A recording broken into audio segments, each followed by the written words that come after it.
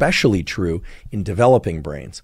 And there's actually an extensive data out of a laboratory at University of California, Santa Barbara, talking about how mothers who supplement omega-3s, in particular the EPAs, although they also need to get the DHAs, that leads to greater brain weights and health of offspring. This is something we will definitely explore in a future episode, likely with an expert guest who's doing that work in that laboratory at UC Santa Barbara.